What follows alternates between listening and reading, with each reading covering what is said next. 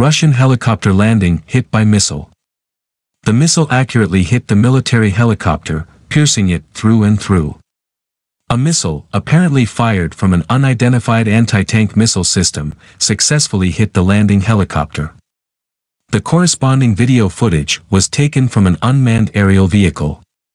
On the presented video frames, taken from an unmanned aerial vehicle, you can see how the rocket at great speed literally flashes through the rotary-wing combat vehicle, passing through the fuselage of the helicopter. Detonation, apparently, did not occur. However, the damage to the rotorcraft must have been extremely significant, as evidenced by the fire that had begun. According to a number of assumptions, separate parts of the rocket went right through and the detonation still took place. However, due to defective video frames, this cannot yet be established. Despite the absence of any comments, judging by the information provided in the video, the incident took place on the morning of March 25. However, there are no other details on this subject so far, including the area where such a strike was carried out by helicopter. Judging by the individual elements of the rotorcraft, we can talk about the Mi-8 helicopter or its modifications.